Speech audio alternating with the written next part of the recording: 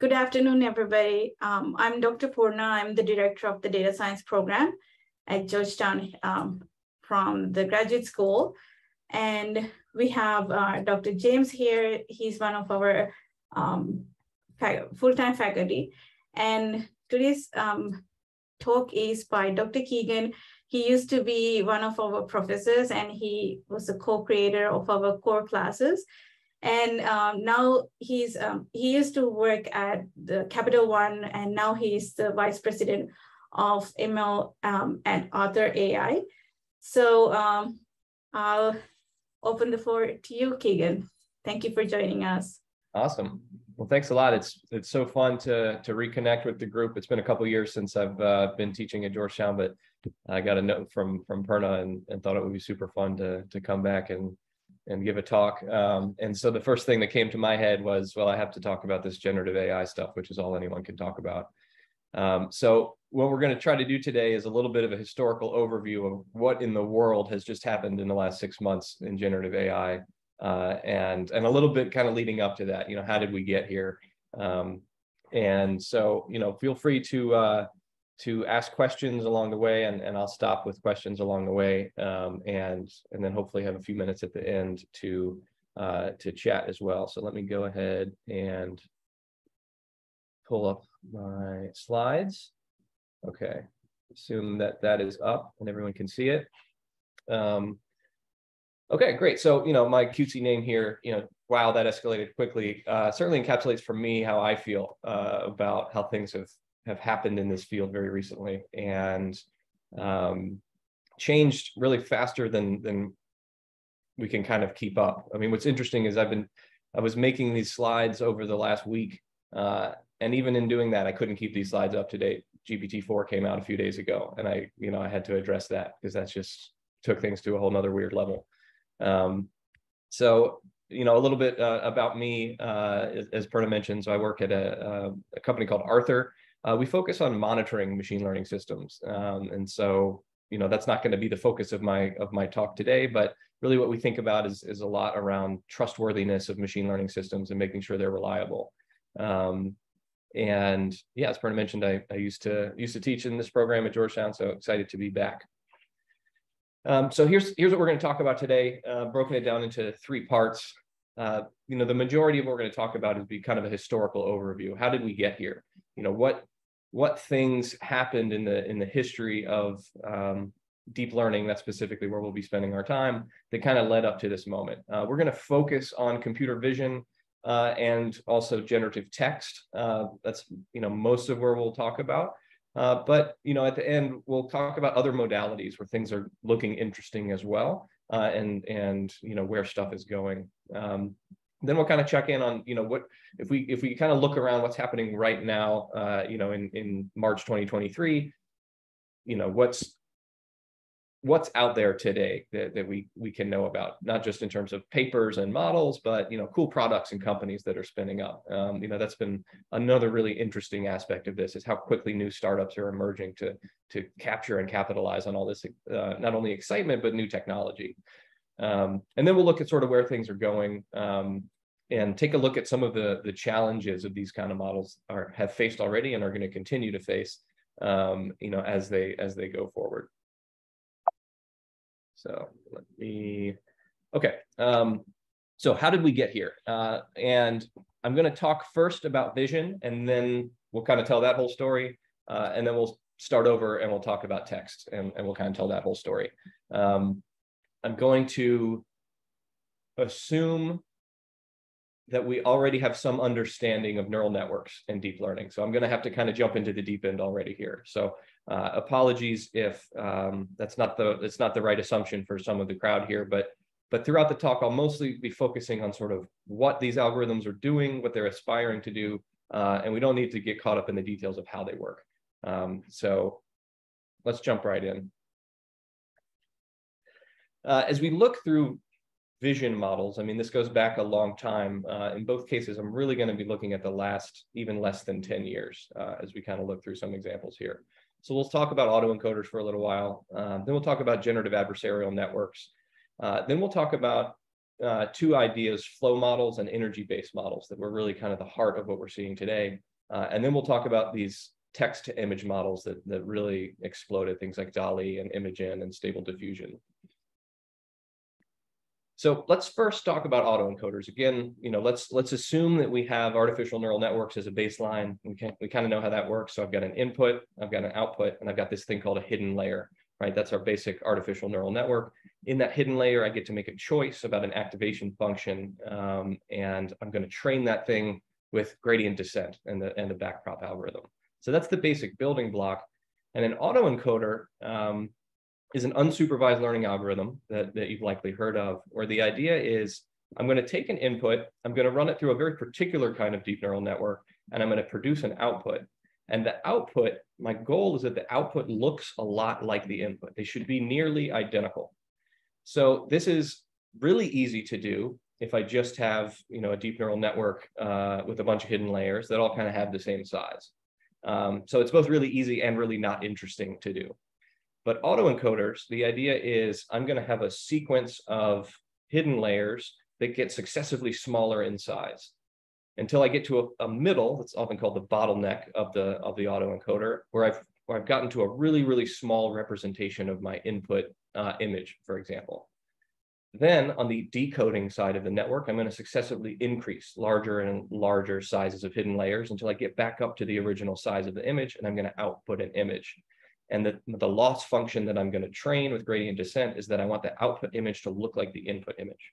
Now, why in the world is this useful?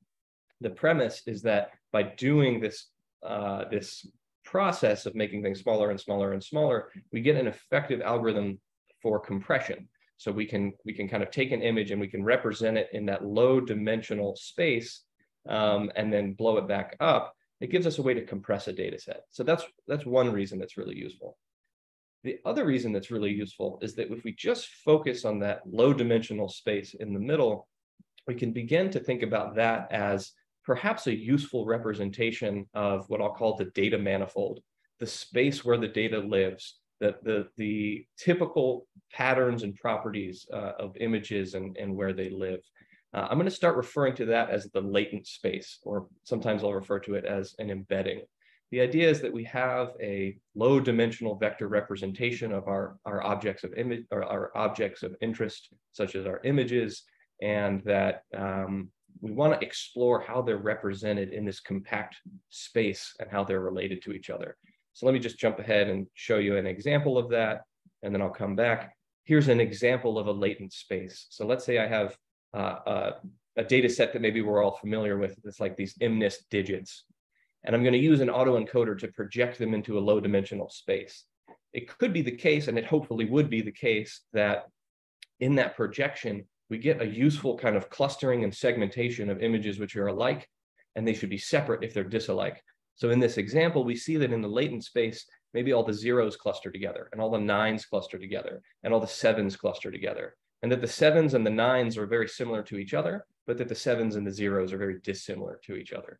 So thinking about projecting these high dimensional objects and images into a low dimensional latent space can be useful because we can begin to understand the patterns that actually existed in that high dimensional space and the data manifold there. So let me go back a little bit. And so what I had described so far is kind of the vanilla autoencoder. And then there's a sort of enhanced version of this called a variational autoencoder. A lot of the components are the same. There's kind of one additional piece, which is that we're going to make a structured assumption about the shape of the latent space and the distribution of vectors in the latent space. And what we're going to do is we're going to assume that they follow a parametric form that we know and love and can reason about, such as a normal distribution that has a mean and has a variance covariance matrix that we can think about. And the reason that's really useful is that once we kind of can push things into a latent space that adheres to a distribution like that, it should give us really useful tools to generate new images. Because one thing that's really easy to do is to draw random numbers from a normal distribution. We know how to do that all day. And so if our encoding process is able to take an image and squeeze it into somewhere in the domain of a normal distribution, and our decoding process is able to take that point and blow it back up into a realistic image, then now, for the first time, we have a really useful way to think about generating new images that we've never seen before, which is to say we've trained all this, and now I can just generate fake latent vectors. I can just take random draws from a, let's say, 10-dimensional normal distribution, and then I just run them through the decoding process. And now I get an image that has never existed before, an image that was not in the training data set at all, but an image that hopefully looks a lot like a real image, a lot like the real training data set. So here's some examples of that. If I train a variational autoencoder on the MNIST digits, and then I go through that process, what I'm going to do is I'm going to start with a random draw from a, let's say, 10-dimensional normal distribution. I'm going to run that through the decoding end of the autoencoder, and I'm going to get this image or this image or this image. So this, grid is a set of all of these synthetically generated images that that came out of a variational autoencoder. Again, these are not the training data. None of these are identical to anything in the training data. None of these are, draws from the training data. But what you can immediately appreciate is that these look pretty genuinely like MNIST digits, right? They adhere to the statistical visual properties of that training data set, though none of them actually are in the training data set. Here's the same kind of idea on a different data set. This is called fashion MNIST. So we can see that we have pictures of shoes and shirts and pants and things like that. But that the same basic idea applies. And so this was an early form of generating synthetic images. And so I'd say there's kind of two components here that we want to keep in mind as we march forward through time, that are going to be useful to lean on. One is that we want to be able to start from something that's easy. In this case, the thing that's easy is drawing a Gaussian random vector. Like that's really easy to do. That's not hard to do. And then we're going to have some deep learning based process that is going to start with that as a seed, go through something, and spit out an image. And importantly, not just any image, an image that realistically adheres to the data manifold, that looks like a valid image. Because remember, each of these images is in this case, we have a black and white, some pixels by some pixels array, right? Each one could have taken a 0 to 256 grayscale value. And so the space of all possible images is really vast, right? There's a lot of possible images that we could have generated, but instead we want this mechanism to clamp down on the data manifold that our training data set realistically looked like. So in this case, this variational autoencoder clamped down on the data manifold of digits, and this one clamped down on the data manifold of fashion items and so on. So those general themes are gonna come up over and over again.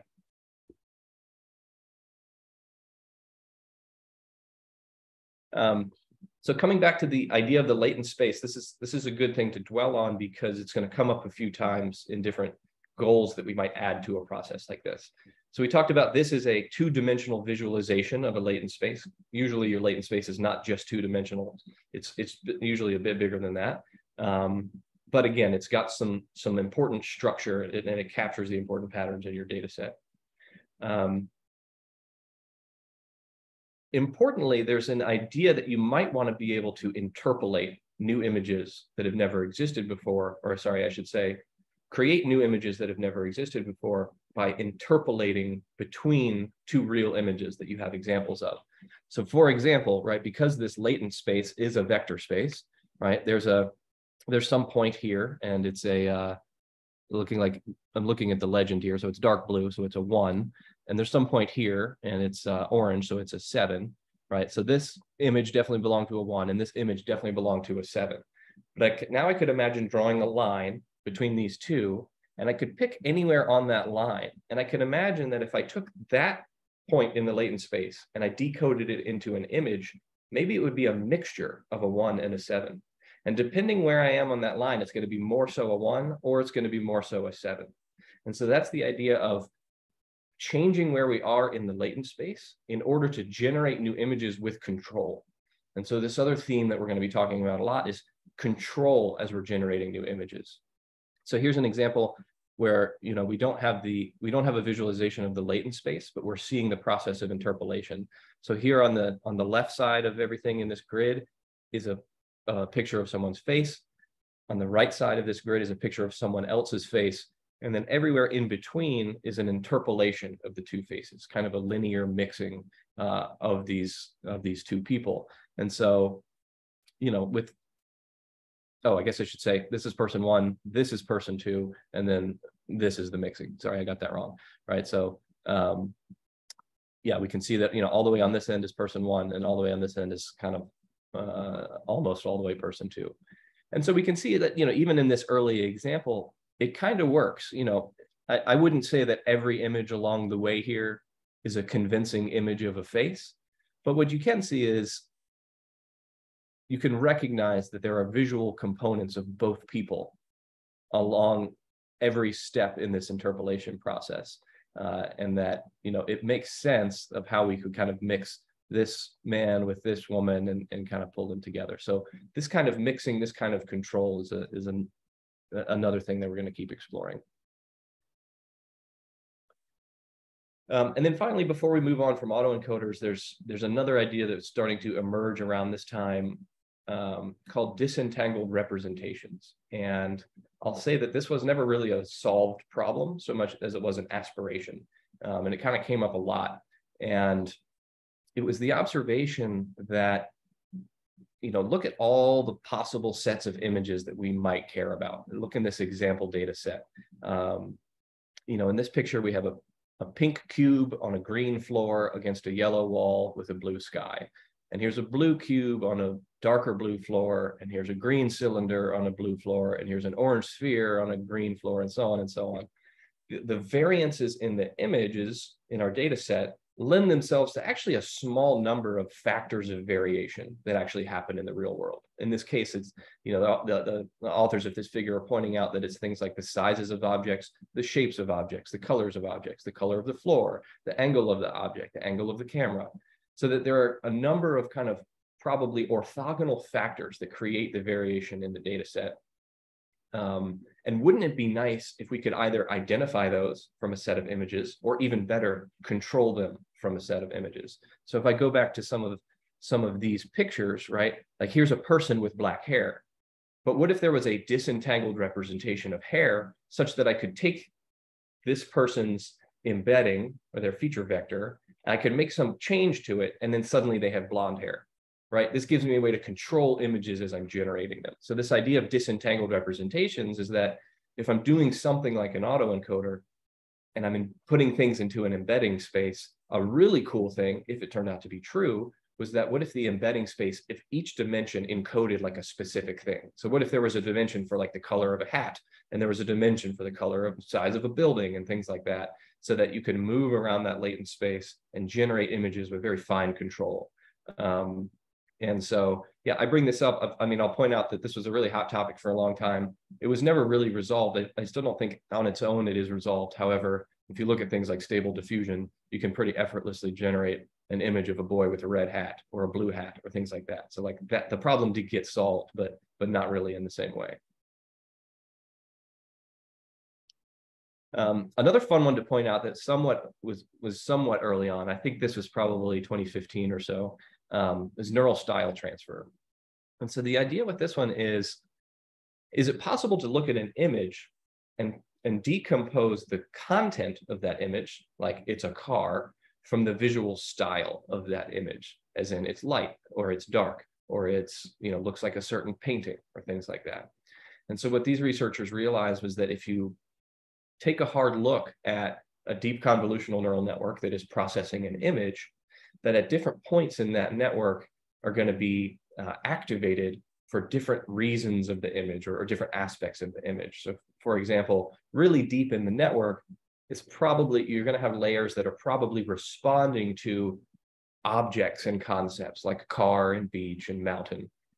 But because you've gone through so much convolution and so much pooling by that point in the network, they are probably rather blind to the textures and the small scale patterns and the visual aspects of an image. In contrast, maybe earlier in the network, that's where style gets encoded, things like small scale texture and lighting and so on.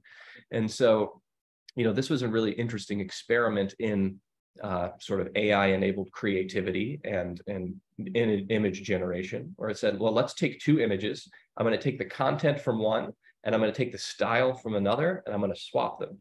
And so what you can see in the, these results from the neural style transfer paper was, well, let me take this picture of a car driving on a highway, and let me take the style of this Van Gogh painting, and let me combine them. So now I have this car picture with the stylings of a Van Gogh painting, and so on. And so you can kind of see this over and over again. And this was kind of a fun, kind of early version of deep learning enabled creativity, and people had a lot of fun with this. These early models were really intense. You had to train a specific deep learning model for like every kind of style that you would want. And so that was really slow. So there was a lot of research on making these things really adaptable and really quick. But it was really a neat kind of early idea there. Okay, so now we're going to put autoencoders away for a little while, and we're going to talk about generative adversarial networks, which were a really big change in how people were thinking. And as I recall, I think this is around 2015. And so the idea here is, well, I should say the goal, as before, is to generate images which adhere to the data manifold of some training data set. And so they kind of realistically create new images that have never existed before. The approach is going to be completely different. And so I'll go through this really quickly if you haven't heard about GANs before. What we're going to do is we're going to create two neural networks that are going to be sort of in competition with each other. One of them is called the generator network. One of them is called the discriminator network. The generator network is trying to generate images. It's going to start from random noise, right? It's going to start from like a random salt and pepper noisy image, or even from a latent space random noise. It's going to turn that into a full-sized, potentially real image. At the same time, we have another network that is in competition with this generator, in the sense that it is trying to discriminate whether this new image that it's seeing is a valid image from the real training data set, or it's a fake image that came out of the generator. And so this discriminator is trying to say, that one's fake, that one's real, that one's fake, that one's real. And the generator is trying to produce images that are increasingly convincing, that look real, that look, like they could genuinely be from the training data set. And so if you combine these two things together, you have a GAN. And what you can guess might happen is at the very beginning, the generator is producing just kind of junk images that don't look like anything. The discriminator is kind of always winning, right? It's a classifier that's very easily able to tell which ones are fake, which ones are real. But you have a joint loss function, and you kind of go back and forth between doing gradient descent for the generator and for the discriminator. And what happens is that the generator becomes better and better at creating images that are fooling the discriminator, and back and forth until eventually you get to a point where the generator is kind of done training, because it is able to very faithfully produce images that can trick the discriminator. And the only way it could have done that is if they are kind of visually identical to the training data set. And so again, we have this system that once it's done being trained, can spit out, any number of new images that look a lot like the MNIST images, or here's a bunch of faces, for example. Again, each of these is trying to capture a particular data set or a particular data manifold. In this case, certainly not in any kind of probabilistic way. The GAN is it's a little more ad hoc, albeit extremely successful. It's certainly not rooted in any serious kind of probability theory around, can I put a proper likelihood on the data manifold? We'll see some other things that are aspiring to do that. But yeah, that's how the GAN works. And there's been a ton of research in GANs, continuing to this day. It did come with some challenges. You're doing this back and forth game, which is called a minimax game, which is known to be a very challenging optimization problem. So they can be kind of tough to train, a little bit unstable sometimes. There's this thing called mode collapse, where sometimes the equilibrium solution of this game is that the generator might just spit out the same image over and over again and can't do any better, things like that. So training them is kind of fickle.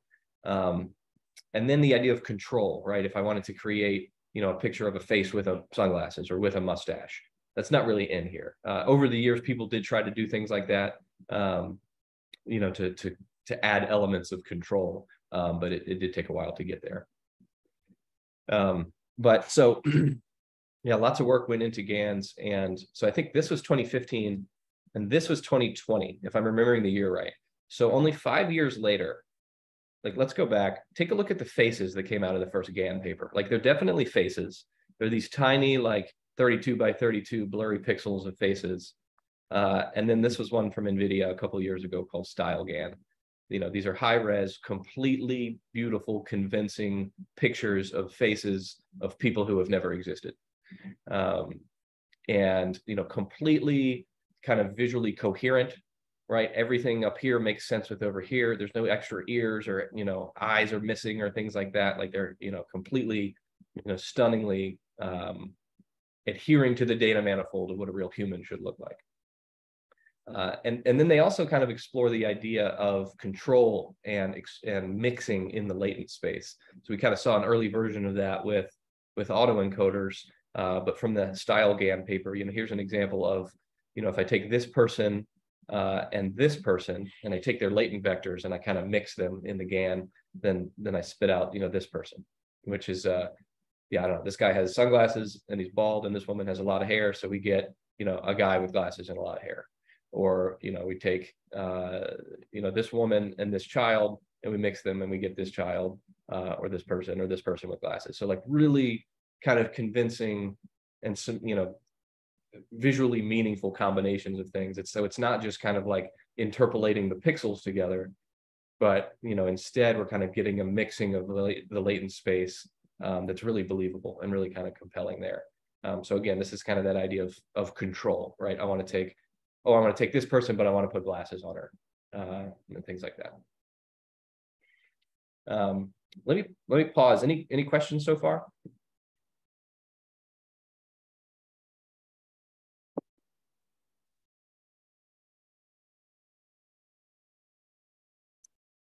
See one hand up, Brian. Hello, Keegan. One question, just how significant was the development of general adversarial networks in the development of AI? Is this just a minor blip, or is it a major foundational step? No, it certainly was a major change in around 2015, as I recall. And it was a big, this paper and just kind of this premise really changed what people thought was possible and how they went after it. And led the explosion of kind of a new industry of research into these kind of things, which I would say had not been bested until last year, where there was another kind of huge change that happened that I'll get to. Great. Yeah. Thank you. Yeah, Perna. Yeah, I'm just curious. Is there a system to recognize that whether these faces were actually generated by using GANs for, like, criminal, I don't know, records, something? Can we recognize that this is, like, artificially generated? Yeah, I don't have a specific answer. I mean, it's certainly of great interest, both in terms of, like, when you think about deep fakes and things like that, or you could think about creating kind of fake identities and stuff like that.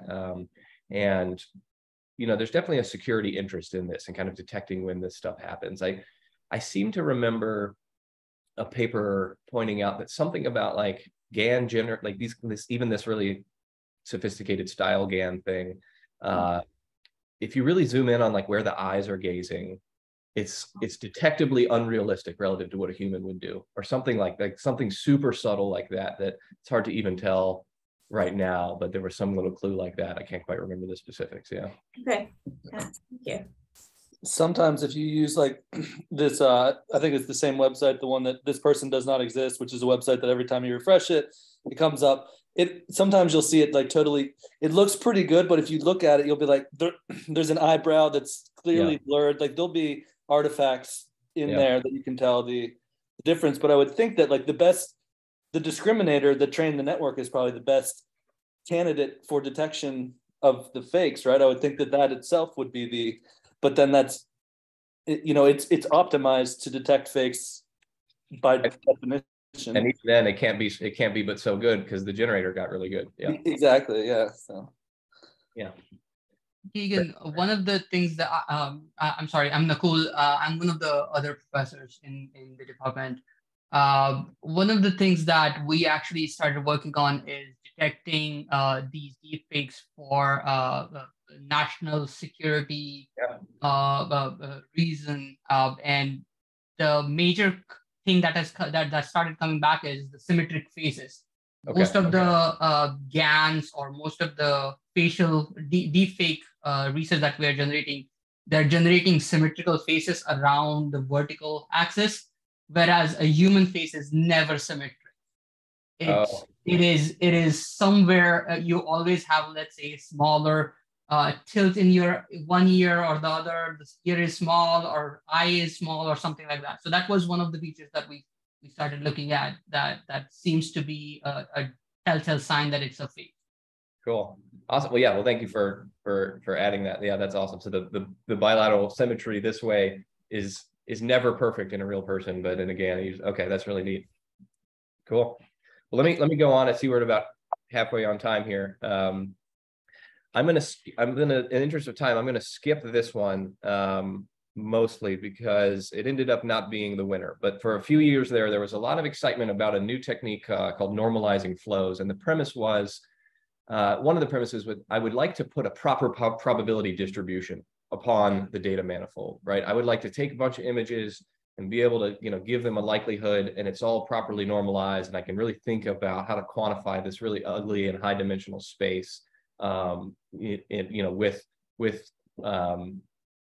concepts that we're familiar with. And a lot of reasons that would be useful. One would be anomaly detection. So if I see a new image, I can check where does it lie relative to my probability density, and I can say, okay, yeah, it doesn't belong at all, or it's right in a mode of my density, so it's fine. Normalizing flows were one idea there where, one of the kind of returning to one of the themes there is we're going to take something that we know and love and can handle, like Gaussian noise, and then I'm going to use a deep learning based process to warp that Gaussian noise in one way or another to get me to my image and back. And if I've trained the box here and here is a deep learning process. If I've trained this in both directions, then I can map an image to a Gaussian distribution, and I can learn that, which is good. And then I can do the reverse. I can map anywhere from a Gaussian distribution into image space in the decoder. So again, I can generate images by saying, here's a random draw from a Gaussian distribution. Let me pull out an image. And my Gaussian distribution is something that has all the proper kind of theoretical probability foundation that I would care about. These were really cool for a long time. They're pretty finicky to train, I'll say from experience, and they just didn't end up winning. They lost to diffusion. So if you've heard of stable diffusion, then these things ended up being a little bit more stable. So the original diffusion paper was, I want to say, a little bit longer ago, maybe 2016 or so, but really exploded in kind of applications in different places just in the last 2 years. And so these energy-based models, again, I'll give us just kind of an intuitive understanding of where they're coming from and what they're trying to do. And so what they're doing is they're taking inspiration from a physics analogy and a physics process. So if you think about diffusion, that is a thing in particle physics and statistical mechanics that studies how particles move around in a space. So let's imagine you light a candle, and a few minutes later on the other side of the room, you could smell that candle. So in order for that to happen, the molecules of the candle smell floated over to the disparate corners of the room. They didn't get there instantly. They didn't take 10 years to get there. They got there on some time scale. That process is known as diffusion, as things kind of move around a room. Diffusion has been studied since the 1800s. And the kind of governing properties of a diffusion process is something called the Fokker-Planck equations. It's a big partial differential equation that describes kind of how things move through space and time. None of this has anything to do with images or machine learning, but it did form the inspiration for this kind of thing, which again is similar to our original goal, which is how can we use a deep learning process to go from one kind of space to an image space, or a probability space that we know and love to an image space that we know and love. And so in this case, this physics thing, inspired what happened here. And so what you can imagine is, let's take a complicated data manifold. So this is a spiral. This is kind of the Swiss roll or the spiral that you might have seen before. And let's forget about images, forget about machine learning for a second. Let's imagine a diffusion process, so a physics process. So I start all my particles according to this data manifold, and then I let them diffuse a little bit over time. So after a little bit of time, they've blurred and they've diffused a little bit. And after a little bit more time, they've blurred and they've diffused even more, until we have kind of either a uniform distribution of them around the room, or maybe an isotropic Gaussian distribution of them around the room, but they will have kind of diffused out. And so there's a forward diffusion process, and there's also a backward diffusion process. And what we're going to do is we're going to use a deep learning component to learn the vector field of that movement, right? The vector field that took us from here to here and from here to here. And the reason that's useful is because we can start here and we can reverse that, right? It's easy to start with random noise, and then I'm just going to reverse it through this kind of, these are pictures of vector fields. I'm going to go back in this direction, and my particle is going to evolve according to this, diffusion vector field back to somewhere very realistically on the starting data manifold, but nowhere else, right? So if I start somewhere in, random noise land, and then I evolve over time, I'm going to end up here, but not here, right? This white spot was not in the data manifold. I very much have to adhere to this very thin manifold. So that's kind of the intuition of what we're doing here. It took a lot of work to make this computationally efficient and make these things trainable in a reliable way. But ultimately, these physics-based and energy-based models, they won out relative to the flows thing that I just mentioned. And so you're going to see the word diffusion pop up a lot as we go forward here. These things ended up being very reliable. Okay, so now we're getting very close to the present, and let's talk about combining modalities. So CLIP was a model from OpenAI where they got interested in combining text and images. And this was not explicitly a generative model. This was actually a image classification model, but they're really interested in what's called zero-shot learning. So if I have an image classifier and it's trained to discriminate between cats and dogs, that's easy to do. It'll work well, but that thing will really only work on cats and dogs. Or if I have 10 classes or 100 classes, that thing will work really well only in that domain. As soon as I have a new category or I want to apply it somewhere else, I kind of have to do transfer learning, or I got to do something else. So here they were trying to bypass all that. And the result was this model called CLIP. A big component of that was that they took a bunch of images out on the internet that people had labeled with captions. I don't know where they got them from, Wikipedia, social media, who knows what. And they just jointly embedded some text from the image. So, there's an image here that somebody put on Instagram, and they wrote Pepper, the Aussie pup. So you create a text embedding and you create an image embedding. And what you want to do is you want to learn it, and you want to have that encoder, that embedding process, such that the combination of this text embedding and this image embedding has high alignment, which indicates that they belong together, and that all other combinations would probably have low alignment, meaning that they wouldn't belong together. And at the end of this process is what they have is a zero-shot prediction thing. So you can train this thing on a bunch of images, none of this is explicitly trained as a classifier, but now you can have new concepts that you bring in. And if any of the text has ever been used anywhere in the data set, this thing is a really good classifier. So they called this zero-shot learning. Again, this wasn't useful for generative AI, but it is an early example of, hey, can we take a text embedding space and an image embedding space, put them together, and then see what we can do from there, which became really important in DALL-E and Imagen. So these are the really big ones from last year. DALL-E ends up using a big transformer to combine both text and image in one. So it kind of takes a different approach. And then DALL-E 2 ends up doing something very similar to Imagen. So DALL-E is from OpenAI, Imagen is from Google. But the idea here is I'm going to take some input text I'm going to have a text embedding, right? So I have a vector that represents the meaning of the words in that text. Then I've got a text to image diffusion model. So maybe I've got an embedding of a text blurb, and then I've learned a diffusion model that can take that embedding and turn it into an image. And then I have another super resolution diffusion model. So that's in this one that Google did, they found that going straight to high res images was not a good idea. So they started with low res images, and then they did what's called super resolution. So you start with just this tiny thumbnail of a dog, and then you have a different deep learning model that can make it bigger and high res. And so now we have the ability to very carefully control with text prompts the creation of images. And it's because we have either a joint embedding space between text and images, or in this case, we have a deep learning component that knows how to go from a text embedding to an image decoder. So that's what this diffuser is doing here. So here we have a golden retriever wearing a blue checkered beret and a red dotted turtleneck. It gets all three of those exactly right. So that idea of kind of control and disentangled representations, it comes along, again, not kind of the way we thought it was going to happen, but you have these really powerful things that are really easy to control. And so, yeah, these are just getting better every day. But I'll pause there before we move on to talk about text. Any questions so far?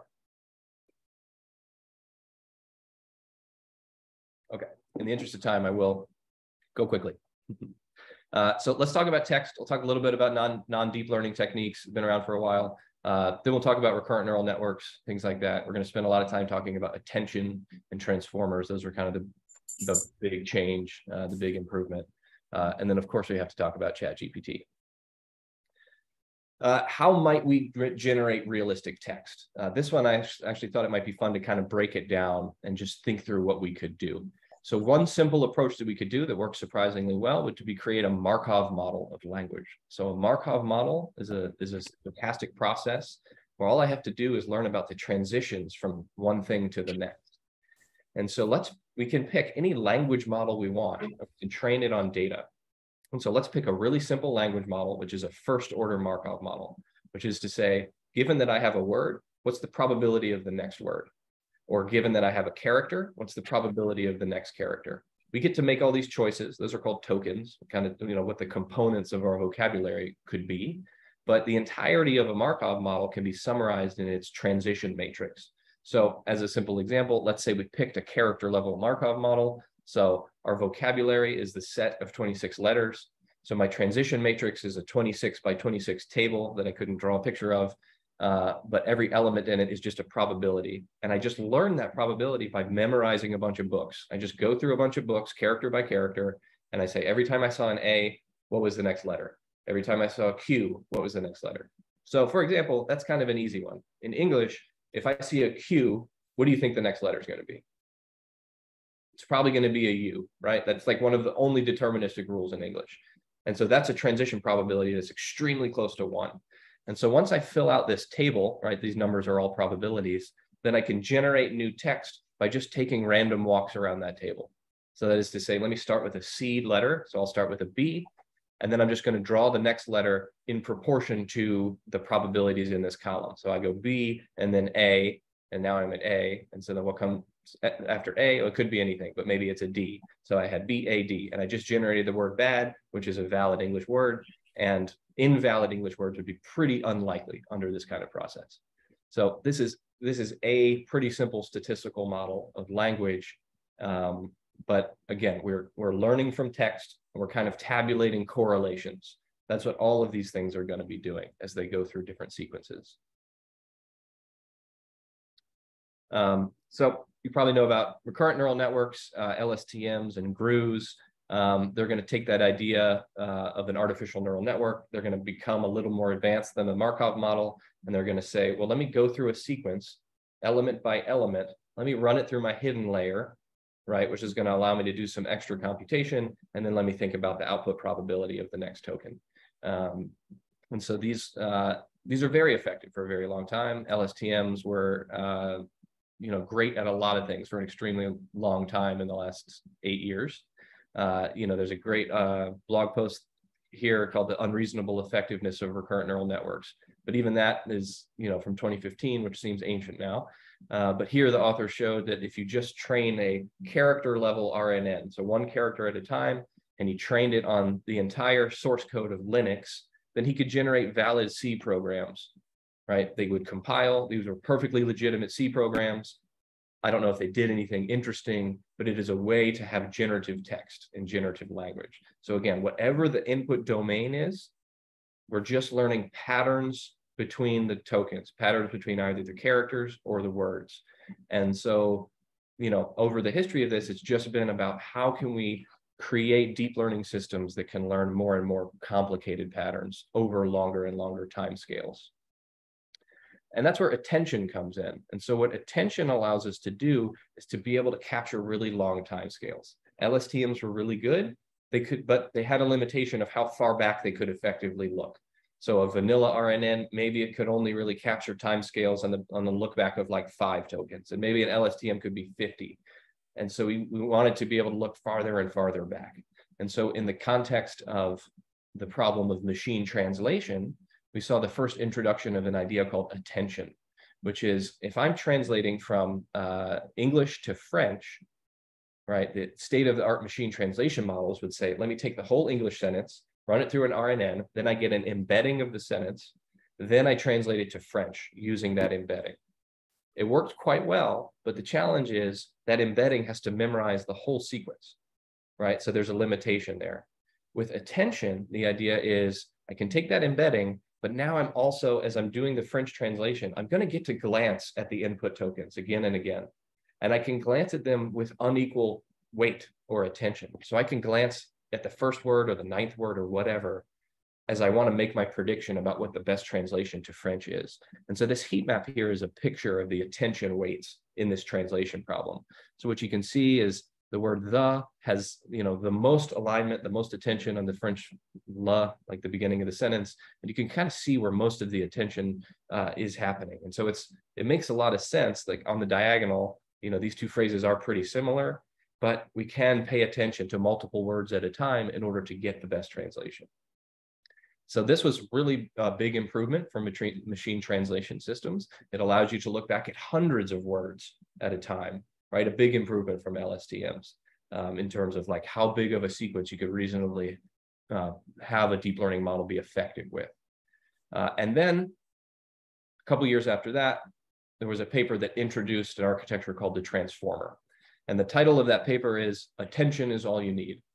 So as you might guess, what the authors are pointing out here is if this attention mechanism is the only thing you have, you're fine. Turns out we don't need recurrent neural networks at all, ever again. And so that's what the transformer architecture is all about. It's about using this thing called attention, self-attention, having multiple slices of it, that's called multi-head attention, and then having a lot of depth of that thing, like multiple of those in a row, maybe 5 in a row, or these days it's like 60 or 100 in a row. That's what a transformer is. So it's just attention, allowing you to kind of look over a lot of a sequence over and over and over again. With that in place, transfer learning. Let's train big transformers on large and diverse data sets that we can use over and over and over again. This was an important moment in NLP where it kind of caught up to computer vision. Prior to this, computer vision had relied heavily upon transfer learning because you had these big deep learning models that were pre-trained, models like ResNet and VGG, that you could then bring into a new task. So somebody could spend millions of dollars training VGG, and then I could take it, and we did this in class, you take it and then you apply it to your cats and dogs problem, and it saves you a lot of time. This, with GPT and BERT, this is that moment for NLP. So BERT was from Google, GPT was from OpenAI, and it was that pre-training idea of now I have this thing that's really quite good at a lot of things, been trained on a lot of data, and now we can fine tune it to different use cases. GPT stands for generative pre-training. So it's kind of an unsupervised or semi-supervised training where it's just going through a lot of text and it's trying to predict the next word, the next sentence, a bunch of tokens. And so it's using its ability to predict the next token as its loss function. And so not surprisingly, it becomes really good at generating really sensible sentences. It's not just about classification and other NLP tasks like that. It becomes really good at generating really sensible sentences and documents. And so after GPT, I'll kind of pause right here because there was this interesting shift, and I'm starting to call this OpenAI's big hypothesis. And what they started putting out some blog posts and papers around this time on scaling laws. And what they noticed was that if you try a bunch of different transformers of different sizes from small to large, some interesting things happen, which is, let's look at this small model, this purple line. I'm looking at test loss over amount of data fed into it. So the small model, two things happen. One, it doesn't, it gets to a test loss, which is kind of high. Whereas a really big model, 10 to the 9th parameters, you get to a much more impressive test loss, right? So the bigger the model, the better it can do. I suppose not surprising. The other thing is that if you look at the big model, it actually requires less data to get to an equivalent amount of test loss. So a bigger transformer trains more efficiently than a smaller transformer. And so putting that same kind of idea in a different view, they started talking about these logarithmic scaling laws, where all you had to do is just add more data and have bigger and bigger transformers. And there didn't seem to be an end to this process. There wasn't a floor. And so that's their big hypothesis, was like, let's just go crazy here and train the biggest transformer we can think of and keep going and keep going and keep going. And maybe that, and then this is the bold part, maybe that's the secret to artificial intelligence. I'll admit at the time, this didn't make any sense to me. There's no reason, okay, I'll say, yes, that should create a really good language model. That should not lead to intelligence. There's no reason to think that that should lead to reasoning or any of this other crazy stuff that we've seen from GPT. Obviously, I was wrong.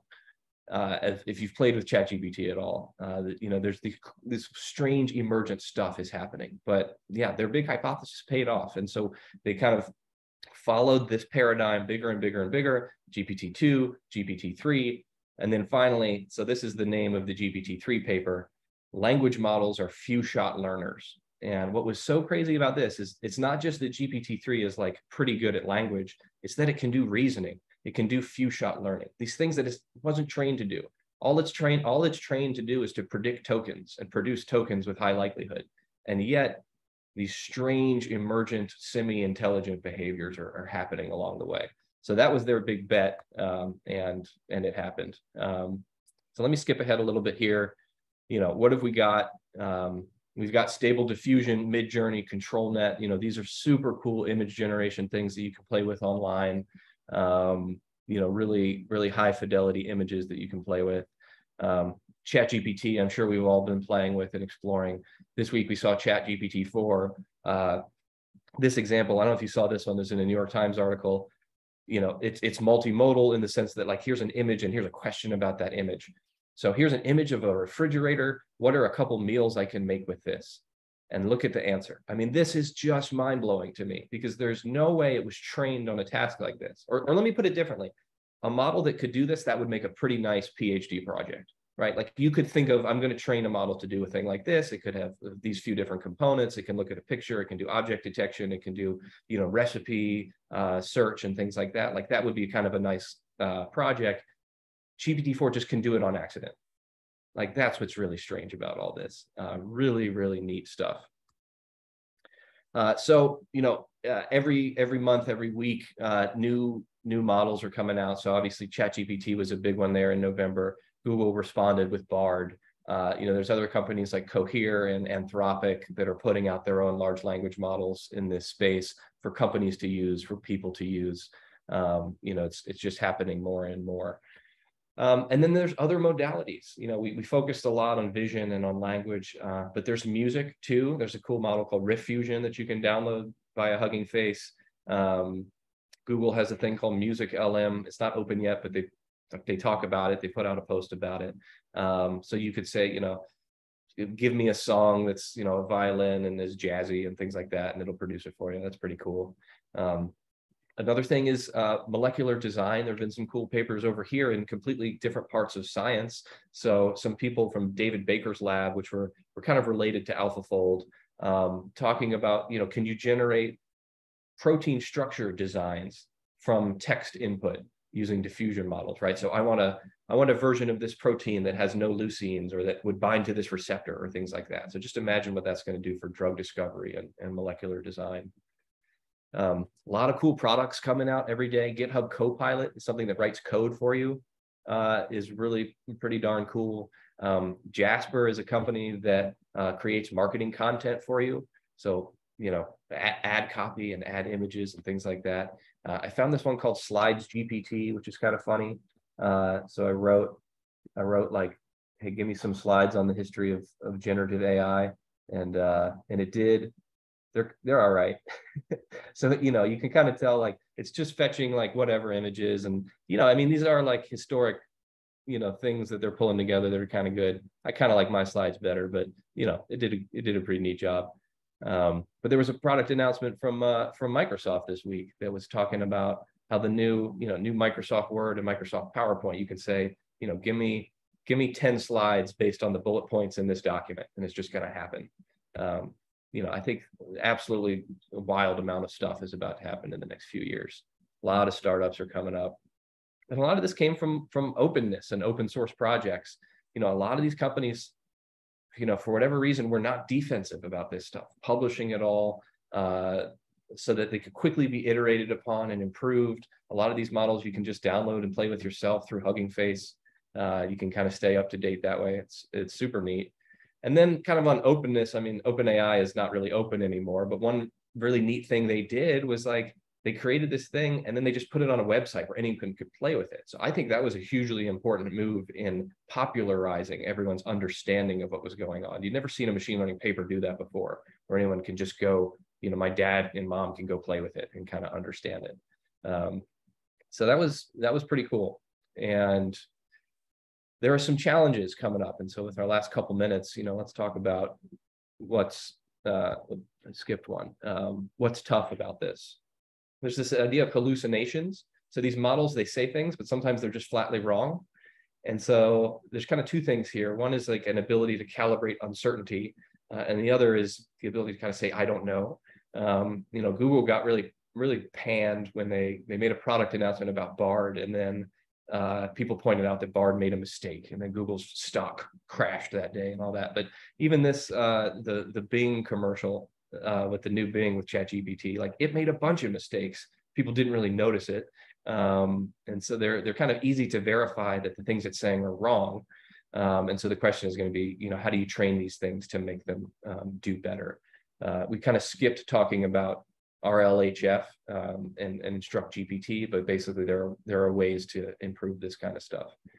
And same thing with bias and toxicity. You know, you don't want these things saying awful stuff. And so there's been a lot of research in AI alignment. How do we make these systems do what we value? You know, capitulate the values that we have and not do things that are bad. And then there's some lawsuits happening. So GitHub Copilot is getting sued by people who are saying that, like, you're profiting off of all this open source code, that people didn't say you could do that. And now Stable Diffusion is getting sued for the same reason. All these artists, like, put these images out on the internet, and now Stable Diffusion is, you know, it's the training data led to Stable Diffusion, and then people, you know, there's all these interesting copyright laws. I'm no lawyer, but that seems, you know, pretty cool, or at least pretty interesting.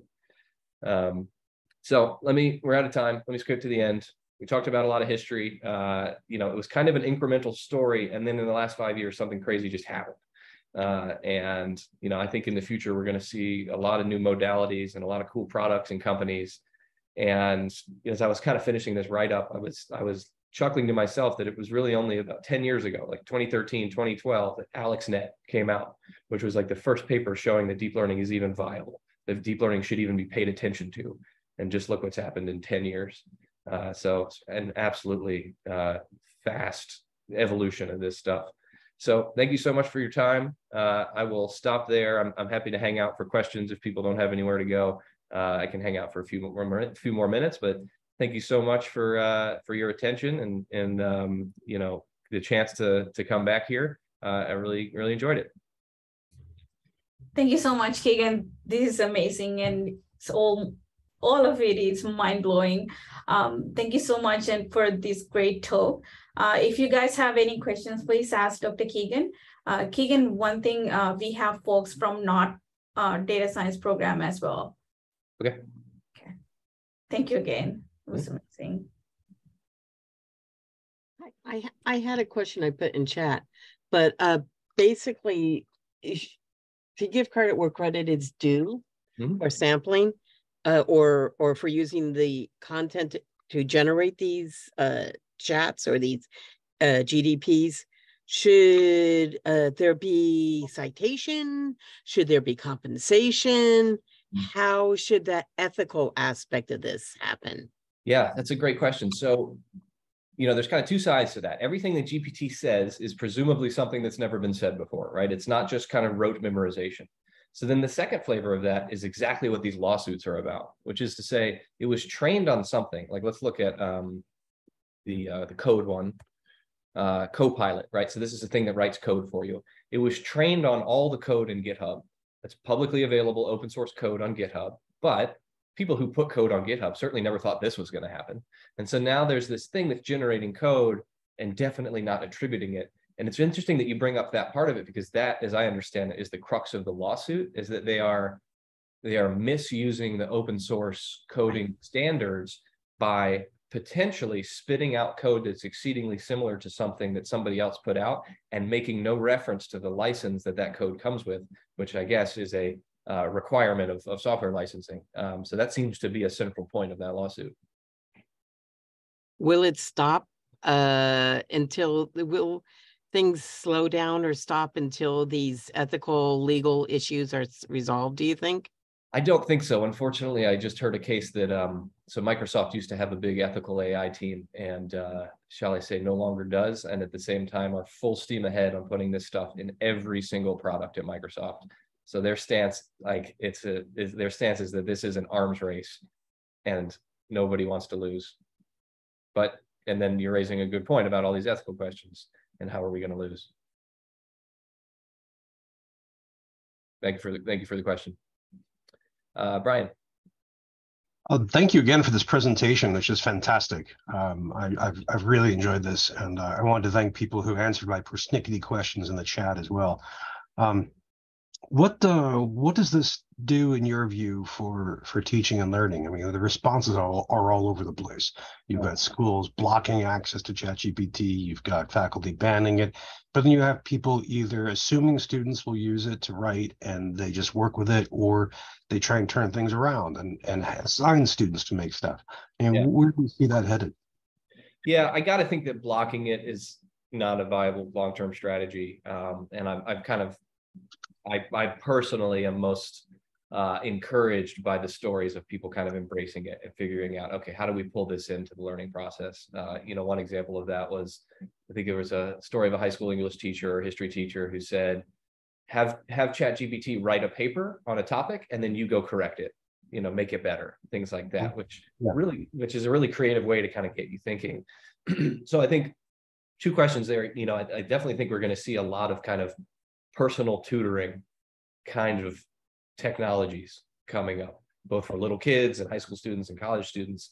You can imagine having this, this personal tutor that's helping you and being really helpful. But on the question of plagiarism and things like that, it's a tough one. And personally, as an educator, I always lean on the side of open book tests and stuff like that. And I try to design testing environments that would allow for that stuff. And so I think it's just kind of a next iteration of, open book, open internet, open GPT. How do you get creative about testing someone's critical thinking on the material? I guess if I could just lean on that, because this is all true, is that in its strengths, tools like ChatGPT are very individualistic. I mean, I and a few other faculty have managed to train ChatGPT to serve, for example, as a simulation organizer. And we've simulated teaching a class for the first time as a kind of teacher training application. And this is all great, but it's all very individualistic. How do we make these tools more social for social learning? For small groups, for teamwork, for a seminar or a lab, that kind of thing. Oh yeah, you're right. That's interesting. It is a very kind of one-on-one interaction. And yeah, I don't know. I hadn't thought about it like that. I'll have to come back to you on that. It reminds me of something I was thinking about, which is, we're at a stage where we can create text, we can create images. I don't think we're far from we can create video. That'll probably happen this year. I wouldn't be surprised if we're that far from you can create a whole show. And I'm going to make a prediction I'm not usually one to make predictions, but there's nothing on the line. So I have a feeling that in the next year, someone's going to try to make an entirely AI generated TV show. And if I were doing it, I would start with a children's show where you have kind of a simple plot and low expectations and you can animate it. And I think it's not that hard to imagine an AI generated script, AI generated animation, AI generated voice actors. You could probably make a 5-minute children's show pretty easily. And the reason I'm bringing this up is you talked about individualization. Imagine what Netflix becomes in that, right? Netflix is no longer recommend Keegan the best content. Netflix is create something from scratch that's never existed before, which is the perfect show Keegan's ever wanted to see. Then create another episode of that, then create another episode of that. So on the one hand, that's exciting and terrifying. On the other hand, coming back to what you were saying, people might not like that because entertainment is often a social adventure. You want to talk about, the latest movie, the latest show with your friends and buzzworthiness of it. So it'll be interesting to see where all this stuff goes. I would think that generating computer games would actually be even easier. Yeah. These things do write really quality code. That's what I'm hearing. The jump from GPT-3 to 4 is that it writes really quality code. I had a friend of mine who's an anatomy and physiology prof, and for him, I mean, I'm not an A&P guy. I asked to please generate an exam for A&P. I didn't give it any other parameters. I mean, it was really a vague question, and the exam was just this huge thing with multiple modalities. And my colleague went over the fine-tooth comb, and at the end, he said, this is kind of like taking over someone else's class, and you inherit their syllabus and their materials, and you make use of it, but you tweak some things. And then he generated an answer key, and the answer key was perfect. And his opinion was that the exam was like pretty good, and you just want to change a few things. Yeah, and he's a skeptic. Yeah, and that's where I see, if we're going to avoid going down the dystopian path, you see the optimistic path, which is this stuff is going to be a partner or an assistant. It's going to get you 80% of the way, and then you think about the next 20%, how to tweak it, how to make it better. Yeah, I know. I thought about this as being at best like a calculator, and at worst like a mad scientist's helper, Igor. Yeah. Thank you. I don't want to hog the floor. Yeah, James. This is more maybe like a philosophical type question, but in terms of like general artificial intelligence, do you see the current paradigms of like essentially gradient-based parametric modeling, training with gradient-based optimization? Do you see that as a suitable something, as you mentioned through the OpenAI scaling laws, that you could see emergent phenomena akin to like what you would perceive as, I guess, consciousness in some sense, or like, is it sufficient? Do you feel like it's a sufficiently flexible platform or paradigm, or do you envision, so it's kind of a two-parter associated with that, could you imagine, so like OpenAI is definitely on this scaling trajectory, right? Of bigger is better, the answer is big. Yeah. Like you could imagine a new paradigm emerging where it's like does it totally differently and does the same thing with a 1,000th of the parameters, or does something completely different. Like do you see that as a realistic possibility, or do you think that the future, like they're on the correct trajectory of not trying to change model design, but just bigger is better, and you might actually see emergence from that?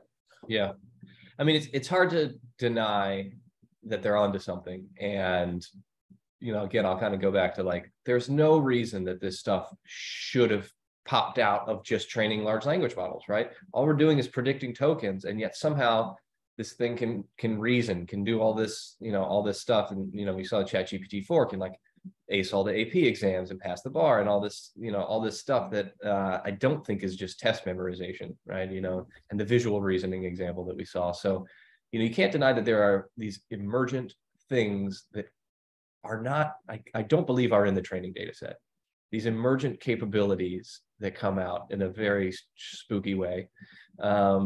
Which smells like neural connections. Like it's sort of like neuroplasticity in some sense, right? It's almost like it's learning new connections or new pathways through its, or it has learned kind of the fundamental primitives that can be combined to get to reasoning. And that was sort of the opposing view for a while, has been like, hey, deep learning is going to hit a wall because we gotta figure out how to give these systems the ability to reason. They have to be able to do logic and blah blah blah blah. And like that's that's a great point. And this thing just accidentally figured it out by just studying a lot of language.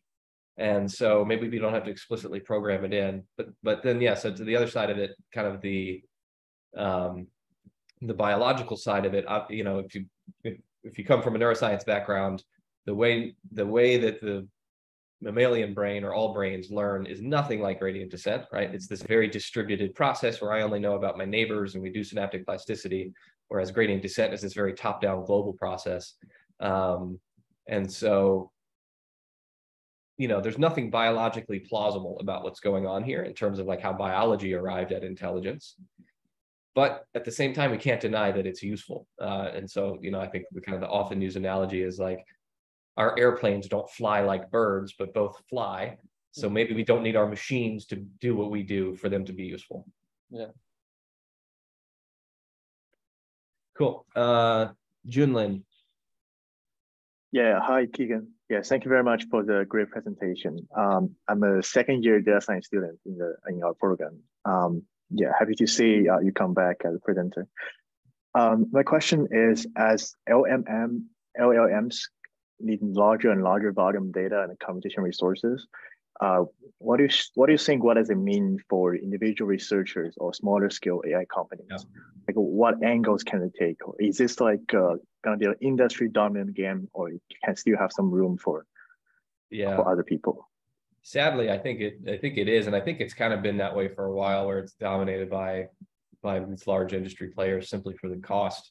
You know, I think I can't remember the numbers, but you know, something like GPT-4 was probably trained on tens of thousands of GPUs that were networked together in a very novel way to make very fast communication and things like that. And OpenAI partners with Microsoft on that kind of stuff. So Microsoft has been working on that for a very long time. Google throws lots of money at this. Facebook throws lots of money at this. Amazon throws lots of money at this. So I think there's kind of two answers to that story. I think the cutting edge is always going to be horrendously expensive. And for that reason, I think researchers are going to be kind of edged out of it unless they're partnered with large institutions, which is kind of the more common pattern. And even startups like Anthropic and Cohere, they quickly find a partner to kind of help on the computation side. On the flip side of that, I'll say every advance in deep learning is really expensive the first time. And then no less than 2 years later, there's kind of the third or fourth iteration of it where you take something like AlphaGo, which had to be trained for 3 months on hundreds of GPUs, and then by AlphaGo 3, it could happen on your laptop. And so there's always going to be these things that are this pressure to force things to be cheap and run on a smaller scale, and that's the right thing to do. But I think, for now, this kind of come back to James's question. The paradigm is like, hey, if you just throw a bunch of money at this, it's working, so don't stop. I kind of think that's going to keep happening. It's sort of hopeful too, though, because you could imagine a different paradigm emerging and totally changing everything. Like you could imagine it doesn't necessarily have to be bigger is better. Like you could do smarter is better, right? Like if you come up with a more sophisticated model of whatever, the neuron, like again, if you change the paradigm, things could dramatically change, but even that's going to probably be expensive. Yeah. But it's still hopeful, Yeah. Cool.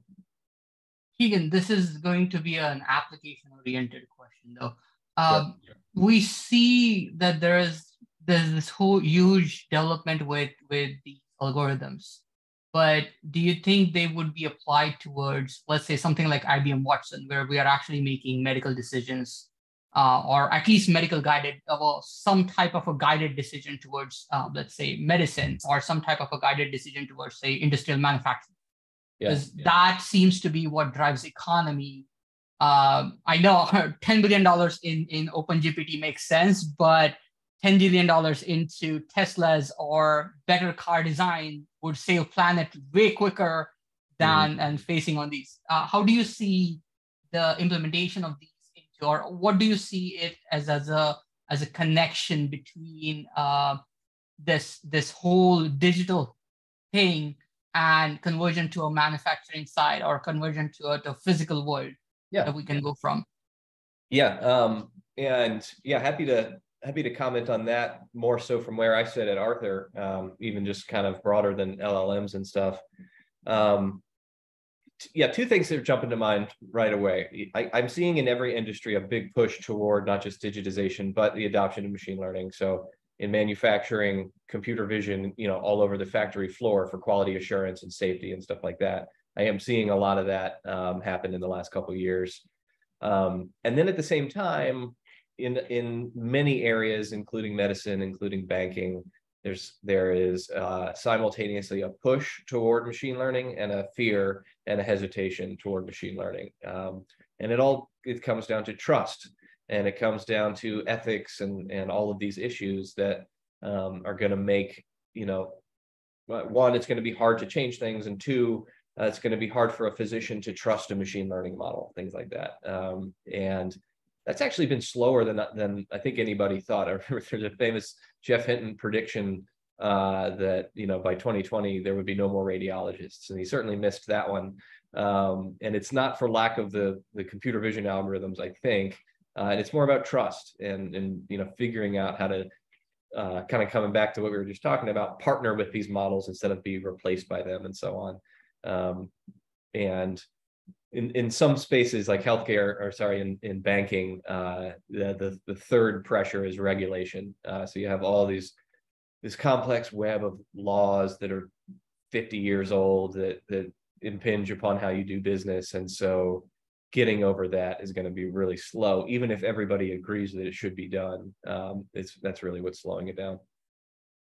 Thank you. That's what. So we were actually working on algorithmic biases in computer vision, and that was one of the first things that came up to working over these 3 data sets that we had. One was a medical data set of COVID chest CT scans, and one of the things is, even if we can detect it, how would you define that description, or how would you define that decision for a clinical practitioner that this is the step that we took? Than just using a neural network saying that, this is the analysis that we came up with. Right. So that's really interesting to talk about. Thank you so much, Keegan. Yeah. Hi, I also have a medical implication question on, for example, let's say that we have videos on surgeries for a long time period, and we want to train a model to see, to filter out videos to pinpoint, let's say a resident, like a student, want to find out doing a specific procedure, like a specific technique that they have used in the past for a certain surgery. Can we create a open AI to find out or pinpoint that exact videos if we have a big repository of videos? For example, I saw this research on, they have these videos on surgeries in eyes. So they train the models in every 1 second frame. But I think it's not developed it. I really like to hear your thoughts on that. I think so. I think that would come down to either some combination of image classification, object detection, or pose estimation. And so, I think there's 2 questions there. If everything is kind of well defined, then you could say okay, here's where this procedure is happening in the video, or here's where this technique is happening in the video. But then the second question is well, if you've got a much more open-ended thing, if you've got videos of a whole bunch of surgeries and they're not well labeled and stuff, I think where that clip model was going for, which is can we have a more flexible way of just kind of creating a lot of embeddings of video and text descriptions of the videos, and then use that to have a really flexible system that's kind of better than your typical classifier. But I do generally think that that's pretty possible today. I don't know if they have in their APIs, if they have video analysis models off the top of my head. Yeah. But in general, if you wanted to do that in the lab, as numerical experiments, I think that'd be good. Yeah, the first when I was thinking about it, the first thing came to my mind was to train these picture, having labels, create labels to all of these different windows, the frameworks. That would take a long time, right? If you have to train it and using the labels. If not, then what happens? Yeah, that would definitely would. And yes, I mean, so that kind of gets to like this idea of domain adaptation. I certainly think it would probably be useful to the surgical community to have like a big model that's been trained on a lot of different surgery and then can be kind of pivoted in different ways. And that's kind of been the theme in computer vision and even in languages. Like you have the model that's like for this, and then the model that's for this, and the model that's for this. And to me, another head scratching thing about ChatGPT is like, you didn't have to do that. You've got this one thing that has really intimate knowledge and abilities in all of these different domains. I think that was also kind of defied what people thought would be possible. Yeah. Well, thank you so much. Anybody has any other questions?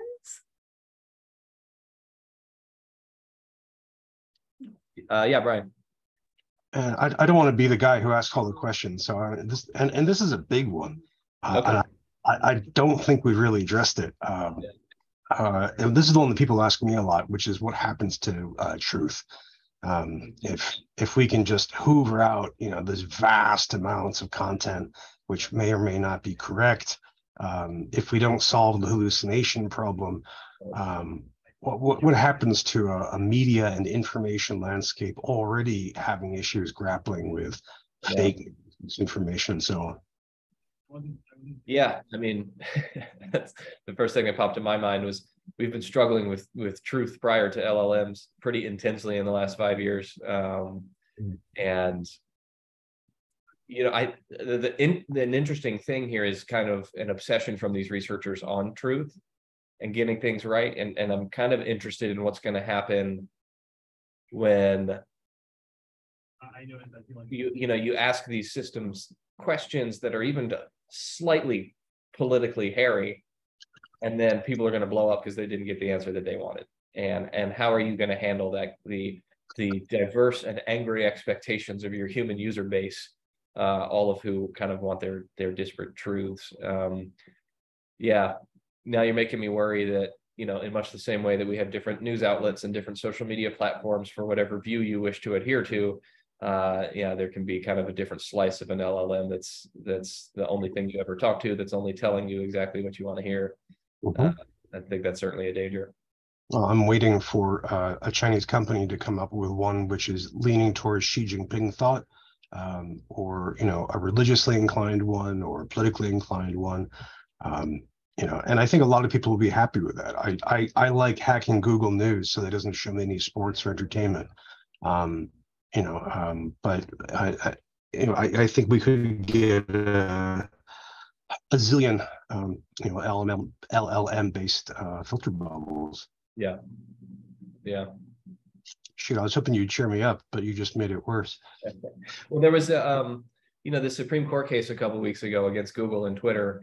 It was really about culpability with recommendation algorithms, but Gorsuch was asking interesting questions about neutral algorithms that can create their own content. And it wasn't really relevant to this case, but it was interesting that they were even beginning to think about that, because that's the next step here. Because if these platform companies are not responsible for the content on Facebook and on YouTube, which they are not, are they responsible for what comes out of this chatbot? We'll see. Well, that's the famous Section 230 law, which is weirdly getting both bipartisan support and bipartisan attack. Yeah, but that's all about third-party content you're not liable for. But here, GPT or Bard from Google is a Google product. And so the stuff that comes out of it is not third-party content. So I think there's going to be some interesting libel cases there. So we need to have a lawyer involved. Man, I saying that. Yeah. Thank you for the great answer, Keegan. Thank you.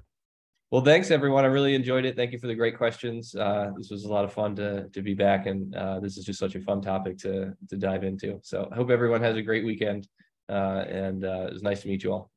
Thank you so much, Keegan, and thank you, everyone who joined us. We will send the slides and the recording to you. Thank you again, Keegan, for this excellent presentation. Absolutely. See you, everybody. See you.